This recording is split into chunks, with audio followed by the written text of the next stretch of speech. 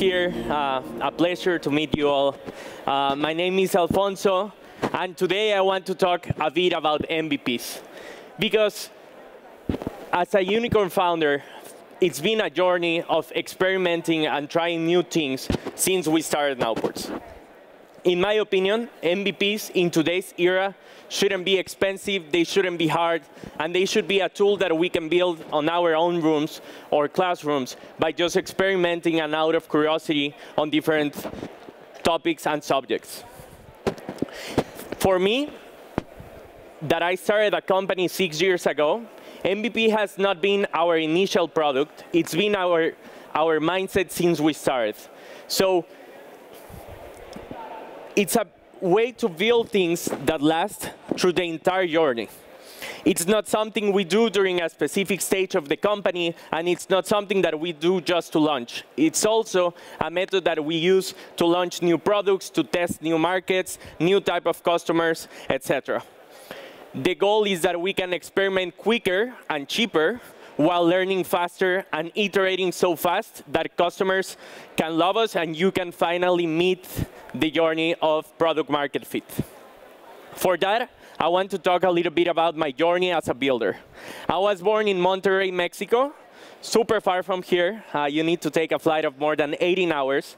And since I remember, I was used to code, right? I love building things. I love building different software apps, websites, etc.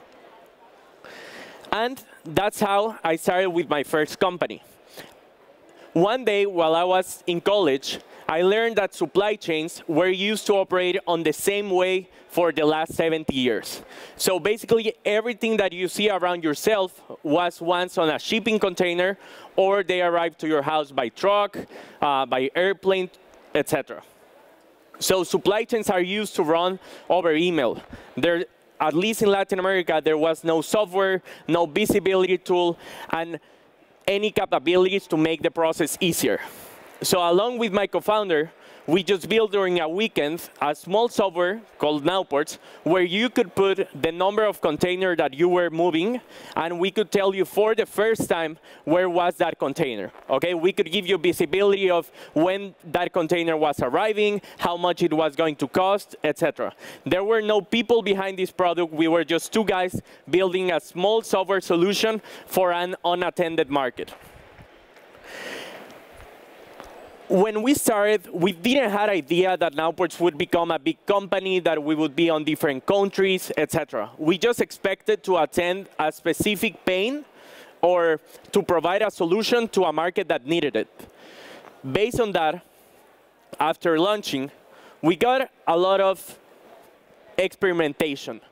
We started iterating and we started finding our first few customers until we arrived to the right product and to the right software solution that we wanted to provide. Building this small solution helped us to create a big market a big company in emerging markets. Just to give you an idea, there are more than 4,000 shippers just in Mexico that usually need to send more than 600 emails per week to manage their supply chains. That including air freight, ocean freight, and truck freight. So Nowports wanted to become that solution of giving them visibility and digitizing a huge part of the process. When we started, we got the opportunity of finding a few heroes or customers that we now call heroes that helped us pave the way through our product market fit. Obviously, we didn't have a strong idea of how does Nowports on Series C or on 2024 would look like, but we knew that we wanted to create a small software solution that could save them hours and a lot of manual work that they were using. So in this journey, we got the opportunity to join Y Combinator just when we were 2 persons, 1 paying customer, but a huge market to attend. So based on that, we decided that we wanted to be the biggest supply chain solution for Latin America. We now operate on 9 different countries. We serve a little bit more than 4,500 shippers across all the region, including major economies like Brazil, Mexico, Colombia, Chile, etc. And the value or the insights that we have gotten along the way is that the only way we could have built Nowports, it's not with a single product that we take 2 or 3 years to launch into the market, but it's through constant iteration. And this constant iteration looked like small projects that we invest in, going back to the last slide, small projects that we invest in just to find if we are solving our customer one need that they couldn't do before, either through a system, by automating a specific task, etc. This part of providing them different experimentation at small products helped us to launch new business verticals that we have gotten along the way, like access to financing, automating cargo insurance policies, and providing different software solutions to our customers. In my opinion, the biggest value that we have gotten in Nowports, it's not the capital that we have raised, it's not my brain or my co-founder's brain, and it's not the market where we are in, but it's the ability to move faster and to build things that actually people love and they use on a daily basis. I think that if we talk about the era of AI and 2024, everyone can build different MVPs with a really cheap and simple solution directly from their bedrooms, from the office, etc., not necessarily with a big team or with a lot of capital raised. And this, obviously, enables a new generation of developers and people that can build out things for unattended markets, for those markets that no one looks into, but that they have a big impact on our daily lives. Just as the example that I gave about logistics, that 90% of the things that are around us were one on a shipping container, I think there are other ones, like in the financial services, in the construction, architecture, medical, etc. And the biggest or the easiest way to build this, it's by seeing the MVP as a continuous learning cycle, as a process that never stops, but that actually you start building on top of it. Because the MVP of today, your finalized product of today should look like your MVP of tomorrow, right? Because you never know what the market will need. You never know what are they expecting from you, or actually which disruption is going to come. Because when we started Nowports, we didn't have an idea that we were going to have generative AI or automated agents on 2024. And the capacity to adapt to these new markets and to iterate faster, it's what, number one, keeps you alive, but number two, keeps you relevant on a market that is changing all the time.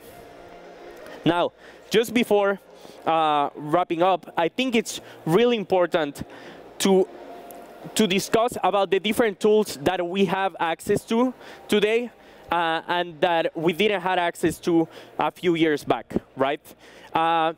When I don't know who was building software tools on 2010 or 2015, but back then, the only way you could build a software solution was if you had a technical founder or if you knew how to code. And actually, if you knew how to code, but you wanted to create something pretty, you needed out a designer, you needed out a consultancy on law, etc., to set up your company, etc.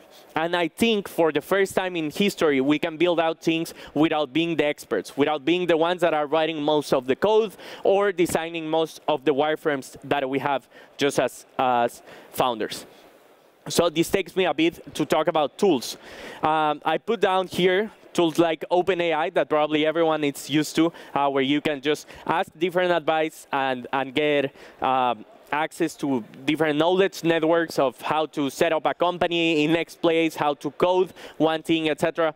But then we start getting more specific tools or more specific access to other capabilities, such as Cursor, where you can code without coding at all, just by using input metrics of text. GitHub Copilot, Visual Studio Code, etc. And now I want to talk to you a little bit about MVPs on this era in Nowports, now that we are a little bit more than 700 employees across 9 different countries, etc. Our second biggest business after freight that we launched 6 years ago, it's financing. So basically, we provide financing to our customers by using the cargo as collateral. This is an idea that came from an early Nowports employee 4 years back when we didn't have idea that we wanted to launch this product. It's an idea that we got from an employee that talked with a customer that needed access to financing, and they didn't have a solution with an established bank or a traditional fintech. So based on that, we decided to build this new product, but without investing a lot on a huge team of capital, without raising debt, etc. We tried to build the simplest solution, which was a Google form where customers could ask for financing, and we could give them an answer after 48 hours by doing all the manual work behind their form, right? So this type of mindset of iterating fast and providing them different solutions without the friction of investing a lot and using a lot of capital obviously decreases risk, but accelerates your capacity of delivering value to customers without depending necessarily on external resources or by risking yourself of not finding product market fit. And the last thing is that I think building an MVP, it's not something that you do only on startups. I think every time you want to either run a marathon or apply it in your personal life or actually in the work you're doing without co-founding the company, it's really easy to experiment on new things without exposing yourself or building something for, I don't know, 1 year without launching and not getting any input from the market, right? So the value or the message that I want to leave you with is that experimenting, it's been a key part of my journey as a founder, and it's been one of the biggest advantages that we have against traditional competitors on an industry that was dominated by legacy players in Latin America. We had some companies for more than 400 years working on shipping, and then you have other carriers such as Maersk that have been operating the last 100 years in the region, and we thought that the only way we could operate was by moving faster and trying new things that people couldn't come up with before. So I invite you to just see MVPs as a quick experimentation that is cheap, that can move faster on any topic of your life. And yes, that's basically everything. So thanks so much, and thanks for hosting me.